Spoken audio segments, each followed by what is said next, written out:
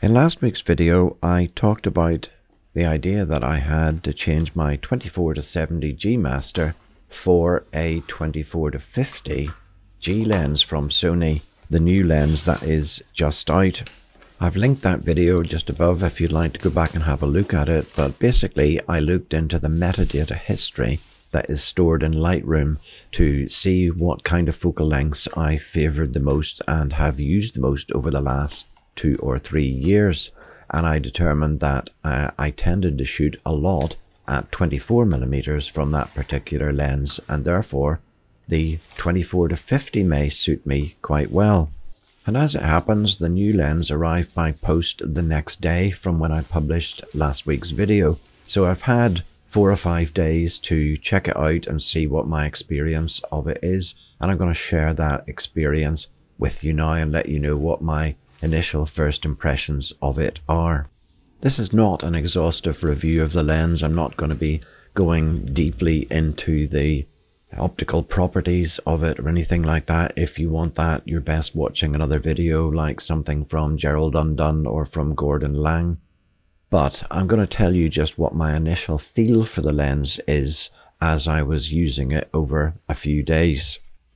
The first and most obvious thing, and the reason that I decided that I would switch from the 24-70 to the 24-50, is that it is very much smaller and lighter. And I enjoy doing some street photography, city photography, landscape photography, those sorts of things, and carrying the big lens around with me was pretty arduous. If you're carrying it for a full day, it's a heavy lens.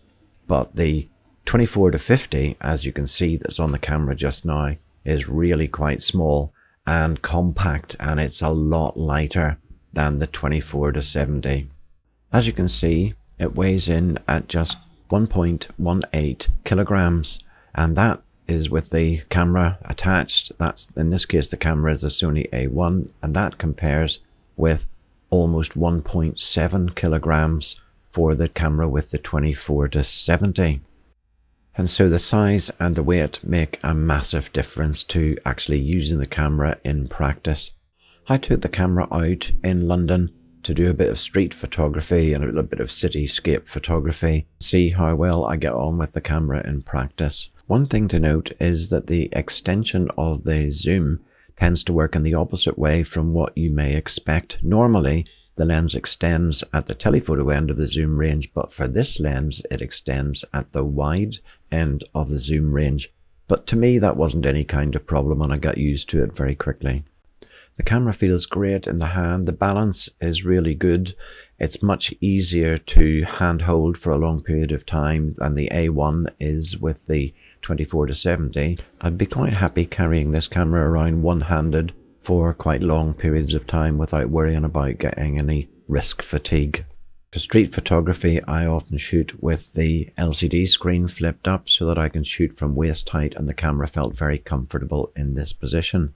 Optically, I find the lens to be absolutely excellent. I understand that in terms of performance, it's somewhere between the 24-70 Mark I and the 24-70 Mark II.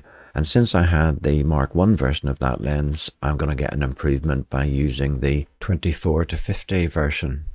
So I used the pixel shift mode on the Sony A1 to do a 16 image pixel shift shot here of Tower Bridge in London. And so if I click on this, we can zoom in basically on a 200 megapixel image. It takes a moment to load it. But as soon as it's loaded, you can see that the image is pin sharp.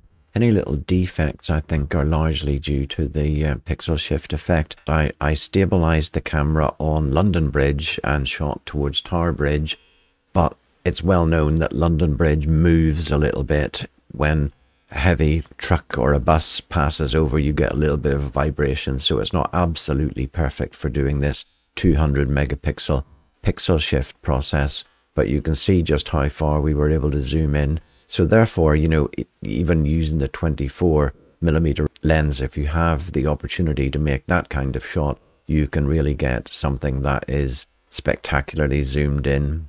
And there we have a zoom in on HMS Belfast. Using the lens for some normal shots, I found that it worked really well. You don't really have any issues with it whatsoever.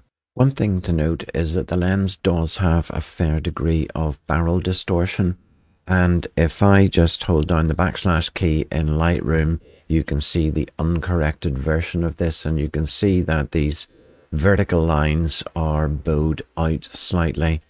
Now, normally that would be corrected in the panel for lens corrections, but if you look into this panel and you click on the profile and you look for the Sony lens correction for this one, you'll find that it's not an option. You get the 24GM, the 24 2.8G, you get various 24 to 70s, 24 to 105, but there is no 24 to 50 as yet. I assume that within a few days we'll be getting an update to Lightroom and the profile for this lens will be in place. But for the moment, I just made the correction manually and adjusted for the barrel distortion, so no problem with that really. And once the lens profile is in place, you won't even notice it, so I wouldn't count that against it.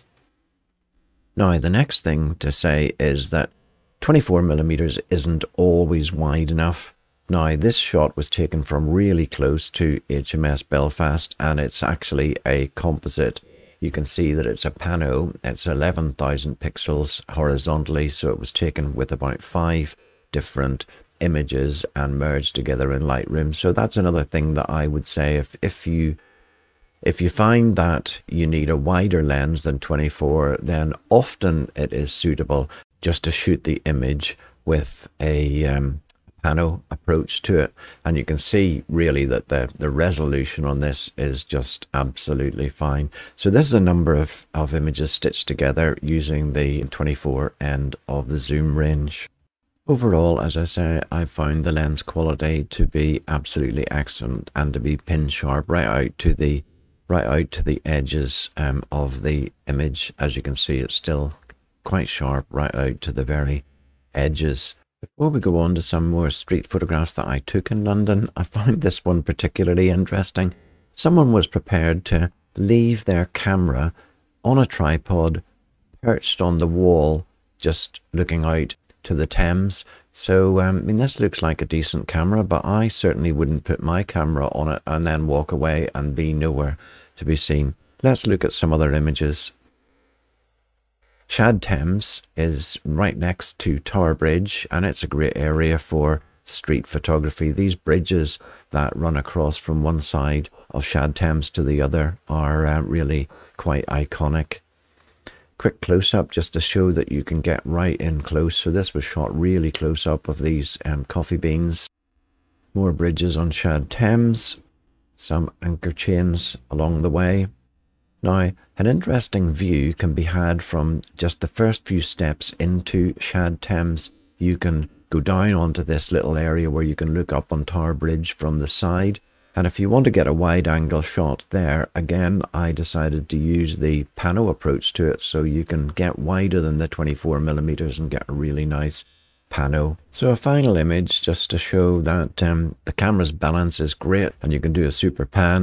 And this shows that Londoners don't waste much time getting home at the end of the day. So I hope that you enjoyed that review of the lens. I've only had it for a few days. I think it's great. I'll be doing an event shoot next week, and I just wonder, will I miss the ability to shoot at the 70mm end of the 24 to 70G Master? I hope you enjoyed this short review of the 24 to 50G lens. If you did, please give the video a like. It really will help the channel, and if you'd like to see more videos like this, then please subscribe, and I look forward to seeing you in the next one.